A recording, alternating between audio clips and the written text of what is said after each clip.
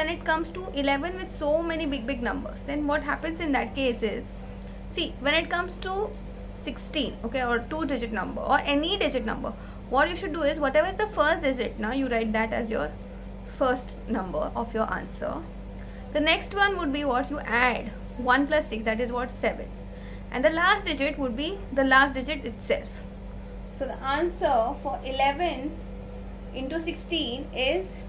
176. Okay, so for now 161, it should be what, 1 plus 6 is 7, again 1 plus 6 again is 7, and